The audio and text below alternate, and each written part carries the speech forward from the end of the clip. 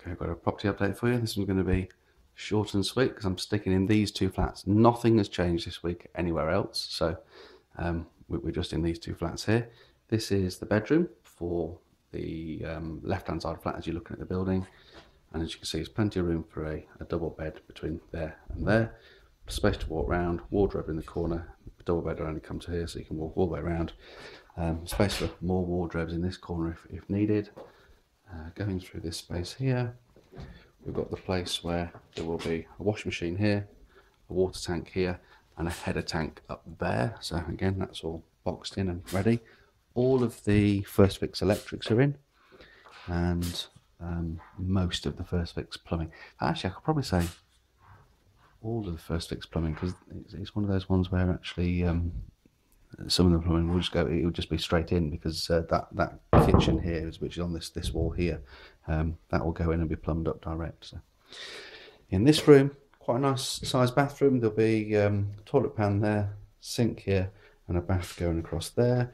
The waste for the washing machine will come through underneath the bath. There'll be an access panel so you can get through to the whole lot. Reduce the height of the ceiling ever so slightly. It comes to that level there with a waterproof light in it, so it's you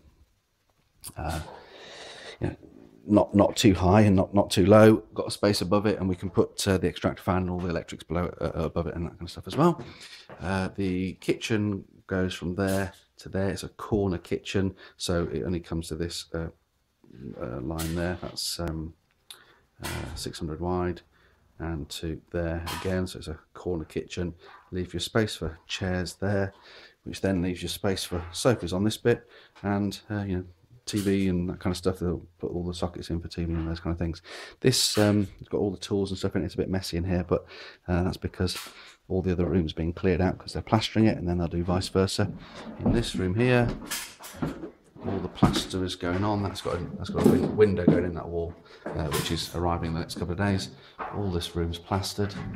That ceiling needs to be plastered right the way up top. That's a bit of a patch plaster. That's fireboard, and that'll be plastered over there.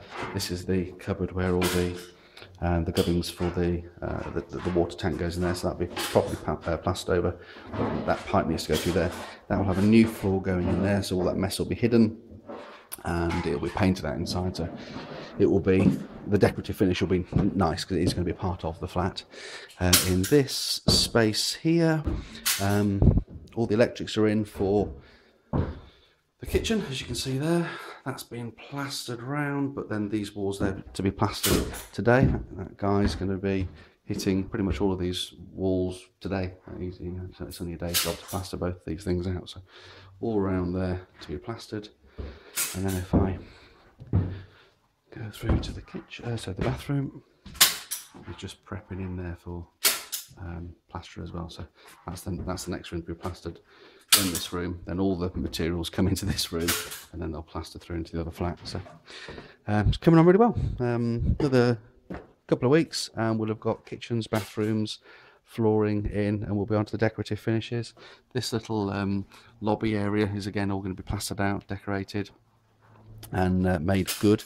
The doors to be changed, and it's going to look nice from this point forwards, and hopefully we'll be able to get somebody to rent this one and this one while we carry on doing the work in the rest of the building. The next two flats to be done are the two flats above this, because they're empty now, and we can access them both.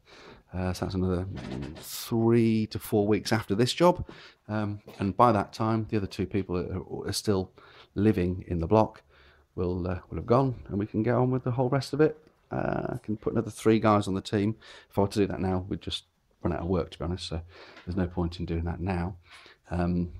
Give it another 3 weeks, 4 weeks from now, I can put another 2 or 3 guys on the team and get the job speeded up a little bit and finish the other 4 flats, hopefully a little bit quicker than we've done these 4 flats once the people have moved out. So that's the end of the update.